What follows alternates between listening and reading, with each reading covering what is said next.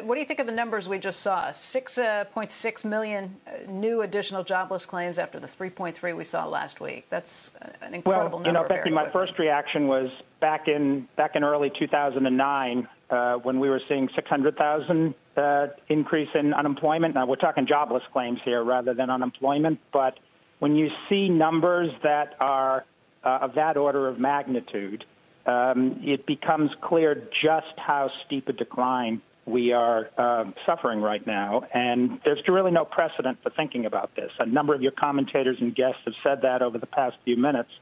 And I think that what it really does is to reinforce the sense of a lot of people that the prospect of a V-shaped motion here with going down rapidly and then coming up rapidly may unfortunately not turn out to be what we see, and instead we'll face a much tougher road back. Why do you think that is? How do you start to think through the damage that we're seeing at this point?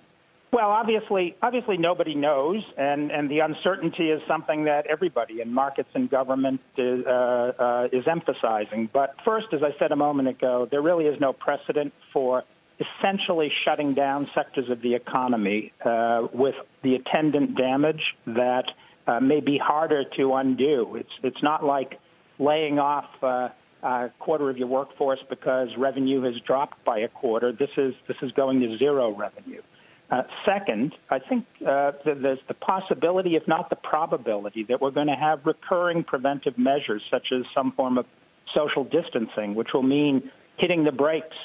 Maybe not, certainly not, we hope, the way it's being done nationwide right now, but hitting the brakes in certain areas, certain regions, certain sectors, perhaps for some time to come.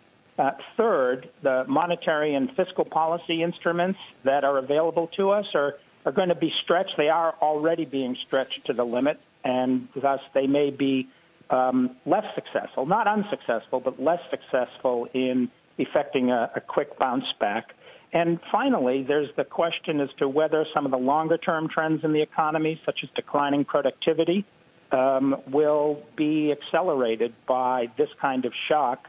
You recall after the great financial crisis when people kept referring to headwinds that was stopping the economy from getting back to pre-crisis trend growth.